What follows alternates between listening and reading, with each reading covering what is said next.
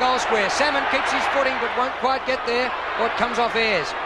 Hawthorn defence under pressure, but Gary Ayres a big game player. A beautiful clearing kick to Buckenara. Great start by the Bombers. They really are playing well, and they're fired up as they were against Geelong last week, the Hawks. Well, this happens to them from time to time, but they always come back. Dangerous kick, Salmon. Oh, that's a dangerous bit of play, that, by Buckenara. They're under a lot of pressure. McGuinness receives from Langford, over to Mew. Further afield to Ayres. Over to Condon.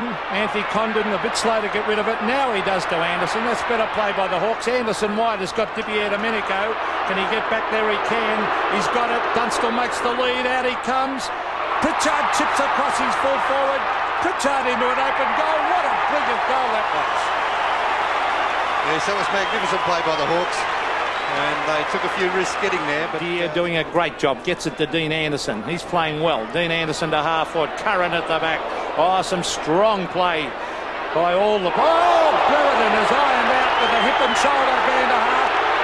This allows Pritchard to come into an open goal. Darrin Pritchard kicks.